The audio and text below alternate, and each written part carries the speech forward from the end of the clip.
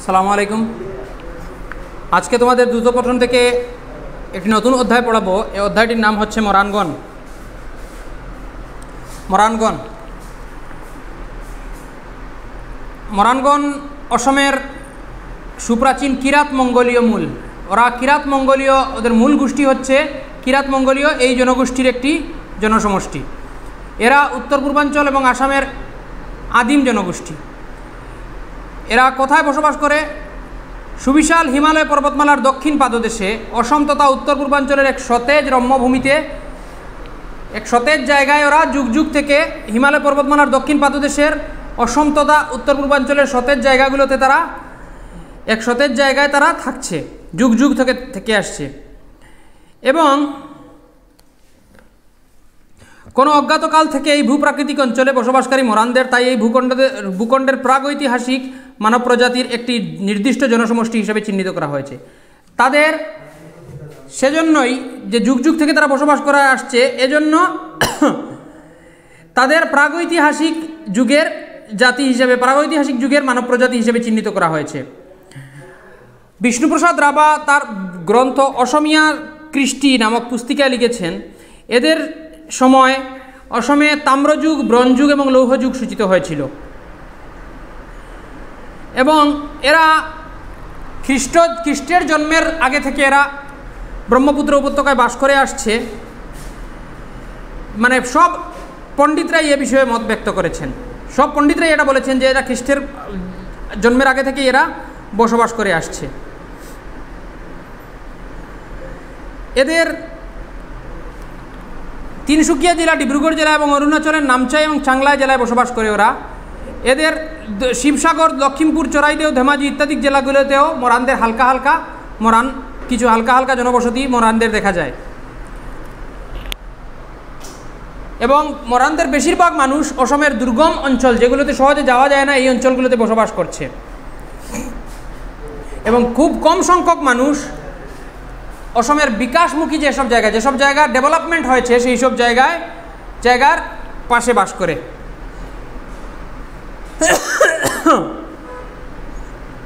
আগেই বলেছি এরা কিরাত মঙ্গোলীয় গোষ্ঠীর অন্যতম একটি গোষ্ঠী। তো সূর্যকুমার ভূঁইয়া মহাশয় তার কাছারি বুরুঞ্জি গ্রন্থে 12 কছারি থাকার কথা উল্লেখ করেছেন। সনওয়াল কাছারিদের এক রজনীকান্ত হাজারিকার মঙ্গল কাছারিদের তপ্ত ইতিহাস নামক গ্রন্থেও 12 কাছারিদের কথা উল্লেখ রয়েছে। এই বংশগুলো হচ্ছে দদয়ে, ইন্টুজয়, বিধয় ইত্যাদি নাম। এই কিরাত কাছারি যাদের কথা বলা হয়েছে, এরা পরবর্তীকালে এরা বড় গোষ্ঠী বলে অভিহিত হয় এবং সেই জন্য এই কিরাত কাছারি গোষ্ঠী যারা, এদেরকে বড় গোষ্ঠী বলা হয় এবং মোরানদেরও বড়মূলীয় লোক বলে গণ্য করা হয়। এবং মোরানদের এভাবে বড়মূলের আরও কয়েকটি ভাগ রয়েছে, তাদের ত্রিপুরা, নেপালের মেসে ইত্যাদি। এদের ভাগগুলো ত্রিপুরা, নেপালের মেসে ইত্যাদি অঞ্চলে বসবাস করে। এদের ভাষা ছিল বড়মূলীয় ভাষা। এই ভাষাটা চলতো 1800 শতকের শেষ ভাগ পর্যন্ত, এটা এডওয়ার্ড গেট উল্লেখ করেছেন। আর মোরান ভাষার কয়েকটি শব্দ হচ্ছে দি হচ্ছে জল, শিম, লবণ, মাই, ধান ইত্যাদি বইতে তোমরা পাবে। প্রাচীন মোরান ভাষা আজকাল লুপ্তপ্রায় হয়ে গেছে, কিন্তু গ্রাম্য অঞ্চলে এগুলো পাওয়া যায়। এবং এই মোরানের শব্দগুলো মূলত বড়ো, ডিমাসা, দেউড়ি ইত্যাদি ভাষার সঙ্গেও মিল রয়েছে। শব্দগুলোর মিল বড়ো ভাষার সঙ্গেও কিছু মিল রয়েছে, ডিমাসা ভাষার সঙ্গেও মিল রয়েছে। তো মোরানদের অনেক জনগোষ্ঠী, অনেক ক্ষুদ্র ক্ষুদ্র জনগোষ্ঠী লুপ্ত হয়ে গেলেও মোরান ভাষা কিন্তু পূর্ণভাবে লুপ্ত হয়নি। আচ্ছা, চাওলুং চুকাফা যখন আসামে আসেন, প্রথম আহোম রাজা, তখন মোরানদের একটা স্বাধীন রাজ্য ছিল। তো এদের এই রাজ্যের সীমাটা ছিল দক্ষিণে দিশাং, পূর্বে সফরা এবং পশ্চিমে ব্রহ্মপুত্র পর্যন্ত বিস্তৃত ছিল। এই সময় মোরান রাজাদের নাম বডৌসা বা বদৌসা ছিল। বদৌসা হচ্ছে বড়োর সন্তান।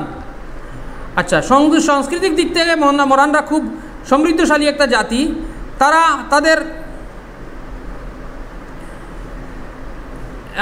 যজ্ঞখোবা, দেওশাল, চড়াইদেও ইত্যাদি স্থানে তারা দেবদেবীর পূজা করত শাল পেতে, এবং তারা বিভিন্ন বিহু পালন করত। পূজা অর্চনা করতো, বিহু শুরু করতো। মঙ্গলবারে উরুকা করতো, বুধবারে গুরু বিহু করতো, বৃহস্পতিবারে মানুষ বিহু করতো। 7 দিন 7 রাত তারা বিহু উদযাপন করত। ঠিক আছে। এবং বর্তমানে দেউরিদের বিহুর মতোই মরানদের বিহুকে মরান বিহু অবহিত করা হয়। মানে দেউরিদের বিহুর মতো দেউরিরা দেউরি বিহু, মরানদের মরান বিহু বলা হয়। তাদের বিভিন্ন বিহু আছে, যেমন গাছের নিচের বিহু, নৈশ বিহু, ধর্ম বিহু, বর প্রার্থনা ইত্যাদি বিভিন্ন ধরনের বিহু আছে। তাদের বিভিন্ন ধরনের আলাদা নৃত্য আছে, নিজস্ব বৈশিষ্ট্য আছে এগুলোতে। তাদের নৃত্যগুলোর মধ্যে অন্যতম হচ্ছে কুলাবুড়ি নৃত্য, যজা নৃত্য, রনুপা নৃত্য, দ্রুতম, গরখিয়া গীত ইত্যাদি বিভিন্ন ধরনের নৃত্য আছে। তাদের বিভিন্ন ধরনের খেলা আছে।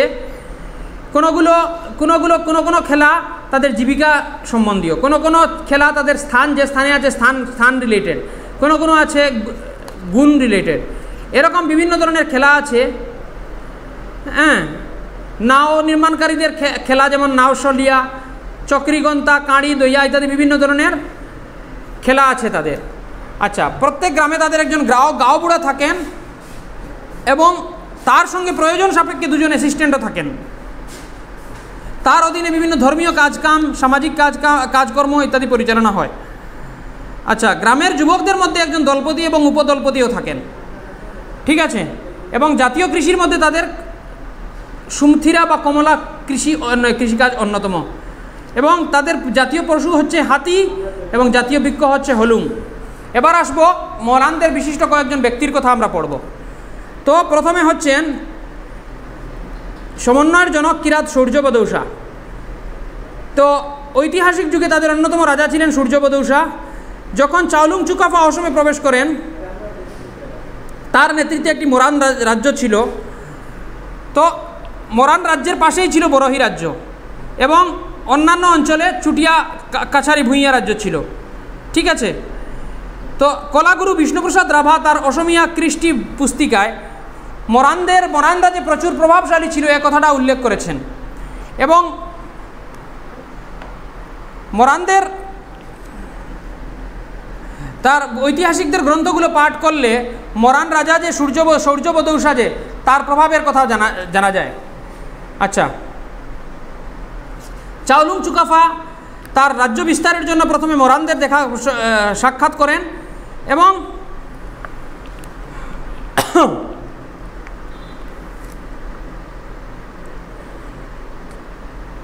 রাজা বদৌসার অনুমতি এবং আতিথ্যে চুকাফা তার অনেক দিন পর্যন্ত সেখানকার মরানদের সঙ্গে মিলেমিশে বসবাস করেন এবং সমাজের সঙ্গে মিলেমিশে বাস করেন। তো এবং অহমরা আসার পথে কোনো মহিলা সঙ্গী না থাকা এখানে স্থানীয় যুবতীদের সঙ্গে বিবাহ করে তারা পারিবারিক সম্পর্ক গঠন করে।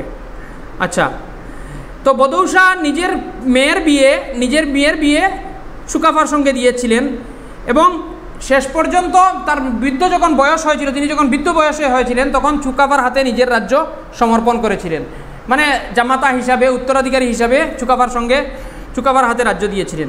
এভাবেই চুকাফা অসম এবং বৃহত্তর অসমিয়া জাতিসত্তার বীজ বপন করেন। এভাবেই আহোম রাজ্যের সূচনা হয়। মরানদের রাজ্যটাও শেষ পর্যন্ত চুকাফা নিজের হাতে নিয়ে নেন, কারণ চুকাফাই মরানদের রাজা হয়ে যান সূর্যবদৌসার জামাতা হিসাবে।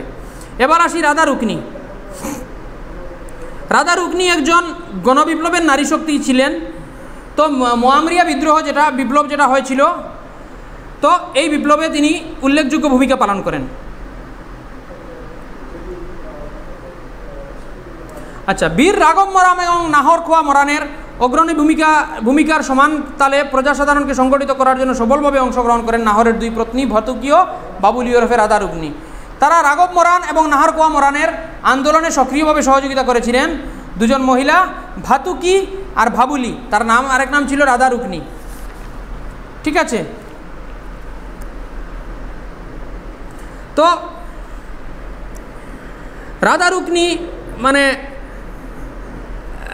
বিদ্রোহটা হয়েছিল, রাজা লক্ষ্মী সিংহ একবার কি করেছিলেন, বন থেকে কাঠ সংগ্রহ করার জন্য বনে লোক পাঠিয়েছিলেন এবং রাধা রুকনি বন যে মানুষের অমূল্য সম্পদ, বন রক্ষা করার জন্য এই আন্দোলন গড়ে তুলেছিলেন। তো তারা নারী যোদ্ধা বাহিনী গঠন করেছিলেন রাধা রুকনি এবং তারা সশস্ত্রভাবে রাজার বিপ্লবী বাহিনী তার নেতৃত্বে রাজসৈন্যের মুখোমুখি হয়েছিল। তো ঐতিহাসিক গোহাই বড়ুয়া তার বুরুঞ্জি গ্রন্থে লিখেছেন যে এই যুদ্ধে রাজা রুকনি পুরুষের বেশ ধারণ করে তীর ধনুক নিয়ে যুদ্ধে নেমেছিলেন, এবং রাজা রুকনি আর ভাতুকি দুজন খুব চতুর মহিলা ছিলেন। তারা রণকৌশলের গোপন বিদ্যা জানতে পারতেন বলে তাদের কেউ তীর বিদ্ধ করতে পারেনি বা পাথরের গুলিতে বিদ্ধ করতে পারেনি। তো পরবর্তীকালে রাজতন্ত্রের ষড়যন্ত্র, বিভিন্ন ধরনের ষড়যন্ত্র হয়েছিল, রাজতন্ত্রের ষড়যন্ত্রের বলি হয়ে তারা প্রাণ দেন, এবং তাদের রাজপরিবারে এখনও তাদের কীর্তির কথা সংগৃহীত আছে। আচ্ছা, এবার আসি বীর সেনাপতি ঝপরা জগদা। তো মরানদের অন্যতম বীর ছিলেন ঝপরা জগদা, তার বাবার নাম ছিল দারবি। বাল্যকালে তিনি বর্ষার সময় ডিব্রু নদী পার হয়ে অরণ্যের জঙ্গলি হাতিকে ধরে আনতে সক্ষম হয়েছিলেন। এত বীর ছিলেন যে তিনি জঙ্গলি হাতিকে ধরেছিলেন, এবং তার বাবার দারবির অন্য 10 ছেলেদের মধ্যে জগদা সাহস, বল বিক্রম এবং চিন্তাধারার ক্ষেত্রে যথেষ্ট দূরদর্শী ছিলেন, এবং সমবয়সীদের সঙ্গে খেলাধুলা, পাখি শিকারী ভোজ ইত্যাদিতে দাদাদের থেকে এক ধাপ এগিয়ে ছিলেন। তো তার সেই সময়, তিনি যে সময় জীবিত ছিলেন সেই সময় অন্য জনজাতির সঙ্গে যুদ্ধ বিগ্রহ প্রায়ই লেগে থাকতো। অন্য জাতি যারা ছিল তাদের সঙ্গে যুদ্ধ বিগ্রহ হতো, এবং তার নেতৃত্বে এক বিশাল বাহিনী গঠন হয়েছিল। তো তার শারীরিক গঠন অন্যদের তুলনায় শক্তিশালী ছিল। তিনি এক ঘায়ে, মানে ছোটো ছোটো গাছ যেগুলো দায়ের এক ঘায়ে কেটে ফেলতে পারতেন, এতটুকু শক্তি ছিল তার। একবার তার গ্রামে খামতিরা আক্রমণ করে, এবং তিনি তরোয়াল নিয়ে নাচতে নাচতে যুদ্ধে এগিয়ে যান। খামতিরা যখন আক্রমণ করে তখন তরোয়াল নিয়ে নৃত্য করতে করতে তিনি যুদ্ধে এগিয়ে যান, এবং এই যুদ্ধে তিনি শত্রুদের পরাজিত করে পাহাড়ে তাড়িয়ে দিয়েছিলেন। এবার আসি মোহন শইকিয়া। তো অন্যতম ব্যক্তি হচ্ছেন, বয়সে আধুনিক সময়সীমার অন্যতম ব্যক্তি হচ্ছেন মোহন শইকিয়া। আচ্ছা, তার জন্ম 1930 সালের 22 নভেম্বর হয়। তিনি জন্মস্থান থেকে প্রাথমিক শিক্ষা সম্পন্ন করেন এবং 1955 সালে বিকম পাশ করেন। 1950 সালে উচ্চ মাধ্যমিক বিদ্যালয় থেকে প্রবেশিকা পরীক্ষায় উত্তীর্ণ হন এবং 1955 সালে তিনি বিকম পাশ করেন। তো তিনি ওএনজিসিতে লোভনীয় চাকরি পেয়েছিলেন, কিন্তু সে চাকরিগুলোর মোহ তিনি ত্যাগ করেন। তার নেতৃত্বে কয়েকজন শিক্ষিত ব্যক্তিকে নিয়ে 1965 সালে সর্বপ্রথম অসম মোরান সভা গঠিত হয়, এবং মোরানদের মধ্যে যে মাদকদ্রব্য, ড্রাগস যেগুলোর প্রচলন ছিল, এগুলো নির্মূল করার জন্য তিনি বিভিন্ন সভা সমিতি আয়োজন করে এগুলো নির্মূল করার চেষ্টা করেন। তো তার দ্বারা তিনি একটা প্ল্যান বানিয়েছিলেন মোরানদের ডেভেলপমেন্ট করার জন্য। মোরান ডেভেলপমেন্ট প্ল্যান বানিয়ে সরকারকে দিয়েছিলেন। এটা আজও শিক্ষিত সমাজে একটা চর্চার বিষয়। এবং মোরান বিহু যেটা ছিল, এই বিহুকে তিনি সর্বজনের মধ্যে পরিচিত করিয়েছিলেন। আচ্ছা, তো মোরান বিহুকে তিনি 1951 সালে কাকপাতার থেকে বিহু দল নিয়ে গিয়ে তিনি মোরান বিহুকে সর্বজনের মধ্যে পরিচিত করিয়েছিলেন। এবং বিদেশি বিতাড়ন আন্দোলন, যে অসম আন্দোলনে তিনি অগ্রণী ভূমিকা গ্রহণ করেছিলেন, এবং অসম আন্দোলনের এক বিশিষ্ট নেতারূপে তিনি সাব্যস্ত হয়েছিলেন। এবার আসি রাঘব মোরান, নিপীড়িত মানুষের পরম বন্ধু বিপ্লবী বীর রাঘব মোরান। তো মোয়ামরিয়া গণবিপ্লব যেটা হয়েছিল তার অন্যতম বীর ছিলেন রাঘব মোরান।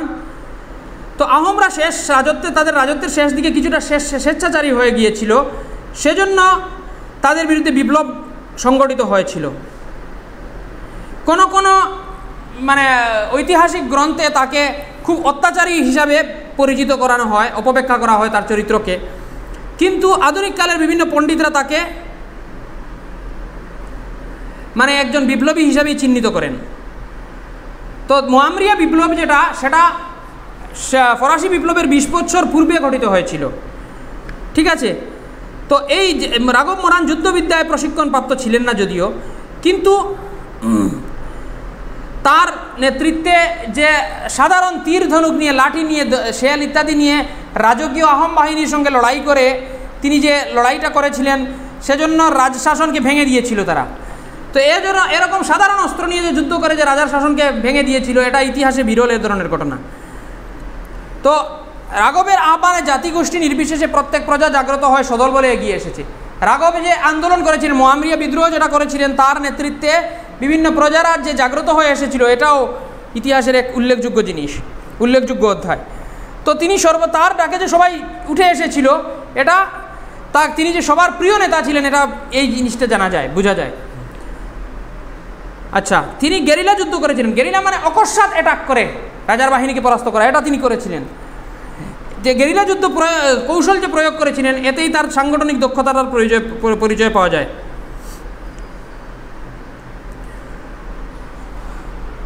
রাজা লক্ষ্মী সিংহকে তিনি বন্দি করে রাজকীয় মর্যাদা দিয়েছিলেন এবং প্রকৃত গণশত্রু যারা ছিল তাদের মৃত্যুদণ্ড দিয়েছিলেন, এবং লঘু দোষ যারা সামান্য দোষ করেছিল তাদের সামান্য শাস্তি দিয়ে বিদায় দিয়েছিলেন। অন্য অত্যাচারী ছিলেন না, যেভাবে ঘটানো হয়, তার পরিচিতি ঘটানো হয়। আচ্ছা, তার এই যে জিনিস, যেটা রাজাকে রাজকীয় মর্যাদা দেওয়া, লঘু পাপে লঘুদণ্ড দেওয়া, এভাবে এই জিনিসগুলো তার যে তিনি যে একজন সর্বজন স্বীকৃত ভালো মানুষ ছিলেন, এটা পরিচয় পাওয়া যায়। তো এইভাবে মোরানদের ওভারঅল ইতিহাস যদি আমরা পড়ি, আসামের ঐতিহাসিক গতিধারাকে যে ঐক্যবদ্ধ রাখে যে মোরানের অবদান অপরিসীম, সে কথা অনস্বীকার্য। এবং এরকম রাঘব মোরানের মতো ব্যক্তি, এরা যে যথেষ্ট ভালো ব্যক্তি এবং যথেষ্ট প্রভাবশালী এবং যথেষ্ট প্রজাবৎসল ছিলেন, তাতে এই জিনিসটা পরিচয় পাওয়া যায়। ঠিক আছে, তো আজ এতটুকুই। তোমরা এই অধ্যায়টি ভালো করে পড়বে খুঁটিয়ে খুঁটিয়ে। যদি কোনো প্রশ্ন থাকে তোমরা কমেন্ট বক্সে প্রশ্ন করতে পারো। আজ এতটুকুই, ধন্যবাদ।